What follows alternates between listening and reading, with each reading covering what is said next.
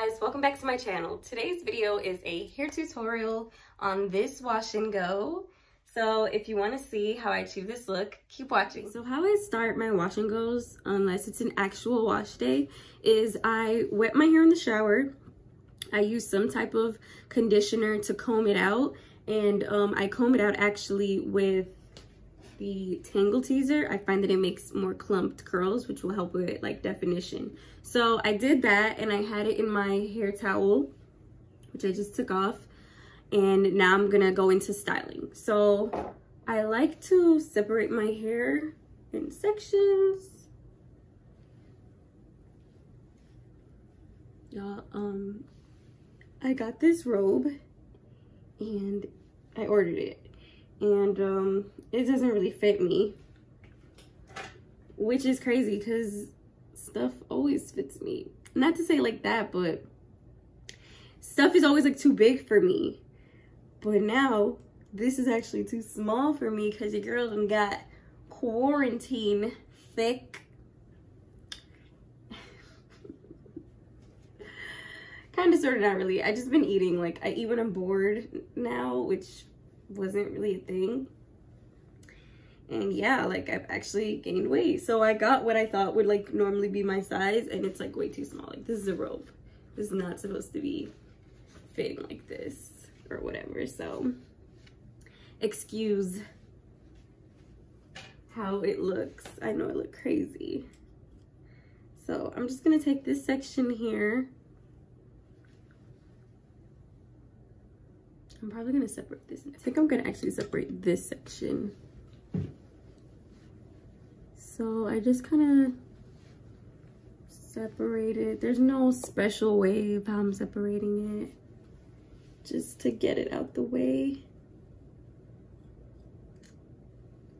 Clip that right there, and this is the section I'm gonna work on. My hair's gotten dry since I came out the shower, so this is my little mixture. It's water. I believe I have some argan oil and a little bit of leave-in.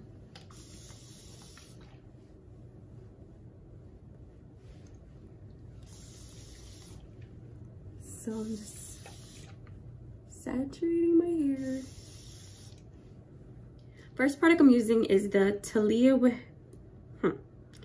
Waajid Green Apple and Aloe Leave-In Conditioner. I hope I pronounced this properly. But yes, this is what I've been using. It's a spray leave-in conditioner, and it's my first time really using a spray leave-in conditioner for the most part. I like how it distributes through a spray. So I put a good amount there. And I'm kind of finger combing it up to my roots just to get any tangles out. And now I'm gonna go in with their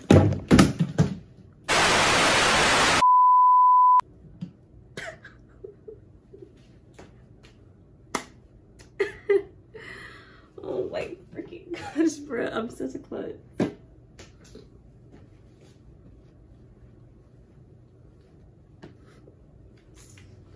me take a drink for that. Oh, if that would have broke, I'd have been mad.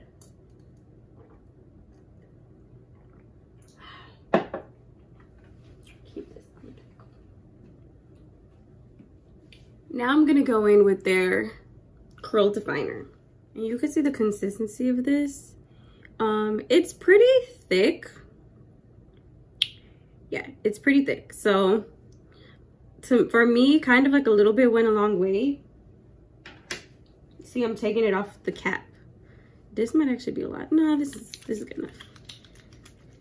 So for this, you're gonna want to rub it between your hands. It actually says that the warmth is gonna help the product define your curls. So I'm listening to what they say, and I'm kind of like just scraping it through.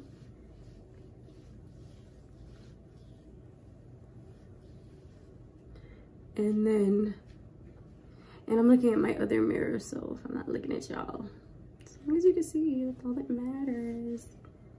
Then I'm kind of like scrunching it. Gonna take that next section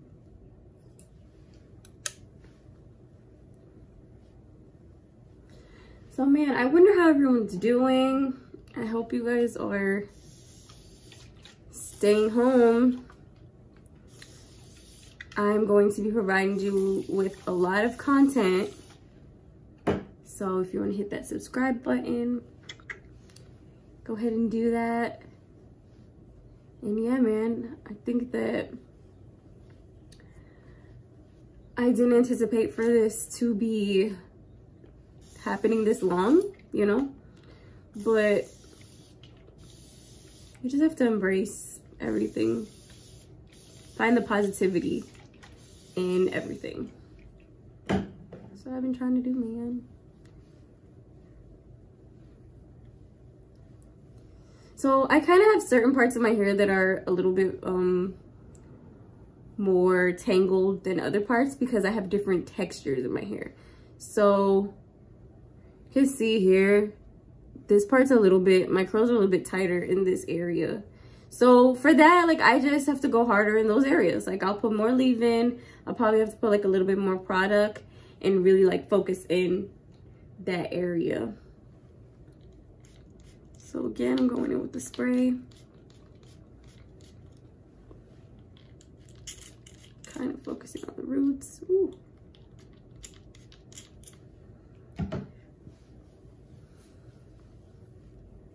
Yeah, definitely a difference from the bottom half curl definer.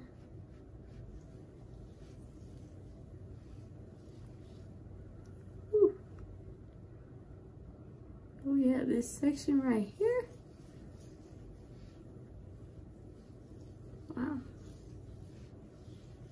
It gets it on. Ain't no way down now. I'm gonna make you say you love me.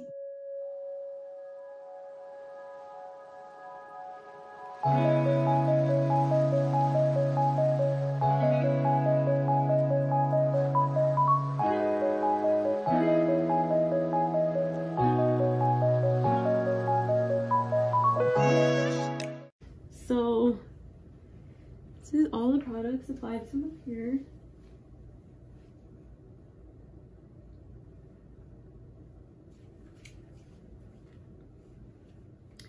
And now I'm going to diffuse. Before I diffuse, I like to put a heat protectant. The one that I'm using now is, I think this is like a Sally's brand, and it has a little bit of shine. It's a high shine glossing mist. But it's to use before you add heat. So I like to use it before I diffuse my hair. So I just kind of spray it all over. I focus on the ends too. It smells freaking amazing.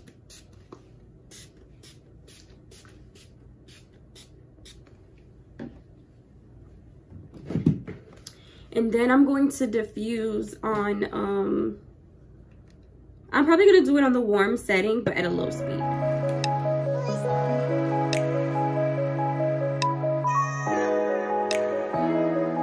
So I normally don't fully dry my hair with the diffuser. I kind of just like dry it enough that it's not dripping of water or product. So like at this point I would be good and kind of let it air dry, but not before I add an oil. So this is like just an oil mixture that I have. You can use whichever one you like. This one has argan and castor oil, I believe, and maybe a little bit of tea tree oil. I'm not sure. I like mixed a lot of oils, but I put that oil to kind of add to my hair. So that's what I'm gonna do.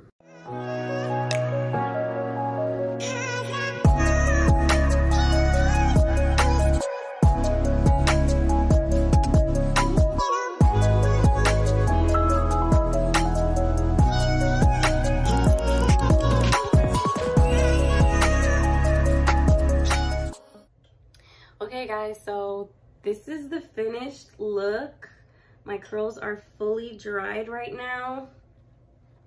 I had to kind of change my setup because I had a Q&A that I was doing on my Instagram page. So I'm actually gonna, it's in my comments. Actually, it's gonna be in this corner. My Instagram, you guys check me out at Angie.stoneg. with 2 eyes at the end.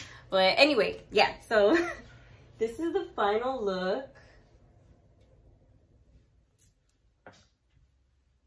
I love it. And my hair feels super soft because of the oil that I added. It really does make a difference, I find, in my wash and goes.